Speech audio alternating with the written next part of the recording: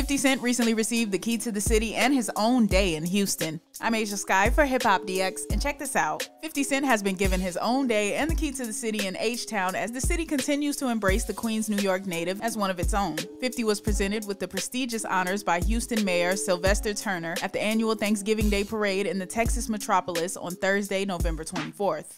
Now, this is somebody who is a philanthropist, rapper, artist, business person, you name it, used to live in another city up north, but found his way down south. This is one person who is now a Houstonian. I want to thank him.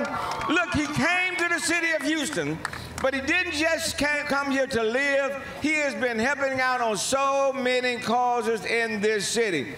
And especially, he has been in our high schools, turning our high school students into entrepreneurs with his G-Unity program. I've seen him firsthand. This city has been elevated because of his presence, and so today we have the honor of saying to him, he's our 2022 Grand Marshal. Give it up to Curtis 50 Jackson.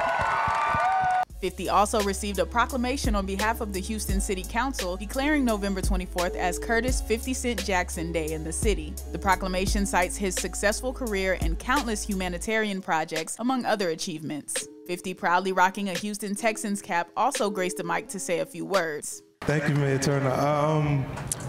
I just want to say it's an honor to be here today. I'm really excited about being in Houston.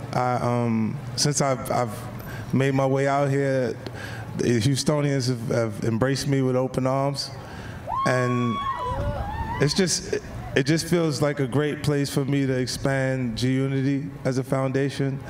And I think the people in Legacy are always people who help people, so it's exciting for me to make it to the next stage. Thank you.